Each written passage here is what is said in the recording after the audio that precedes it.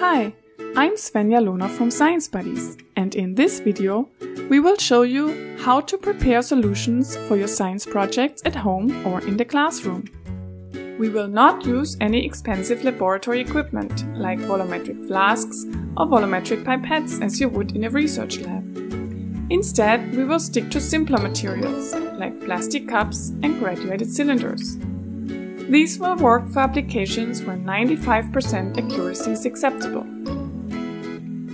Making a solution simply means mixing different compounds. In fact, a solution is defined as a liquid mixture of two or more compounds where one substance, called the solute, is dissolved in another substance called the solvent. Solutions can be made by dissolving a solid into a liquid, like this Kool-Aid powder in water. In this example, the Kool-Aid is the solute and the water is the solvent. Solutions can also be made by dissolving one liquid into another, like this blue food coloring dye in water. In this example, the blue dye is the solute and the water is the solvent. Only solutes that dissolve in the solvent form a solution. If a solute does not dissolve in the solvent, no solution is formed. If a solute doesn't dissolve, it sometimes helps to heat up the solvent. The amount of solute present in the solvent determines its concentration. Concentration is a measure of how much of a solute is present in a known amount of solvent. There are several ways of expressing the concentration of a solution. A common way is the mass concentration, which is the mass of solute in grams per volume of the solution in liters. A variation of the mass concentration is the mass per volume percentage, which is calculated by dividing the mass of the solute in grams by the volume of solution in milliliters and then multiplying this by 100. So how do we make solutions with specific concentrations? Let's say we needed to make a 100 ml Kool-Aid solution with a mass concentration of 50 grams per liter. We can use the mass concentration equation to determine how to prepare the solution. We know that the mass concentration of the solution needs to be 50 grams per liter. We also know that we want 100 milliliters or 0.1 liters of the solution.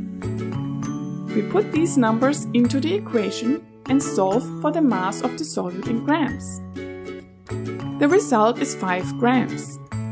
We now know that we must dissolve 5 grams of Kool-Aid into 100 milliliters of water to make 100 milliliters of a Kool-Aid solution with a mass concentration of 50 grams per liter. To make the solution, we place a 100 milliliter graduated cylinder on a kitchen scale. The scale should have a precision of at least 0.1 grams. Once the cylinder is on the scale, we zero the scale and carefully add the required amount of solute, which is the 5 grams of Kool-Aid powder, into the graduated cylinder. In the next step, we add the solvent, which is the water, to the graduated cylinder. Once we added about half the amount of water, we stir the solution to make sure all the Kool-Aid has dissolved. Only then do we fill the water up to the 100 milliliter mark. To make our measurement as accurate as possible, we use a transfer pipette for the last couple of milliliters. The bottom of the meniscus should line up with the 100 milliliter mark. Now we can transfer the solution to our storage container. It is important to label the container properly. What if our instructions say we should make a 50 ml solution with a 16% mass per volume Kool-Aid concentration? Again, we can use the mass per volume percentage equation to find out how to make this solution. We know that the mass per volume percentage of the solution should be 16%. And we know that we need 50 milliliters of the solution. We put these numbers in the equation and solve for the mass of the solute in grams. The result is 8 grams. We now know that we must dissolve 8 grams of Kool-Aid into 50 milliliters of water to make 50 milliliters of a 16% weight per volume Kool-Aid solution. The procedure for making the solution would be the same as shown before, except that we would weigh 8 grams of Kool-Aid into the graduated cylinder and fill it up to 50 milliliters with water. These examples show that we can create solutions with many different Kool-Aid concentrations by either adding different amounts of Kool-Aid to the same amount of water, or by adding the same amount of Kool-Aid to different amounts of water. For example, we can double the Kool-Aid concentration by adding 10 grams of Kool-Aid to 100 milliliters of water instead of 5 grams. Or we can double the Kool-Aid concentration by adding 10 grams of Kool-Aid to 50 milliliters of water instead of 100 milliliters of water. If you want to decrease the concentration of a solute in a solution, you can either make a new solution that contains less solute, or you can dilute your existing solution.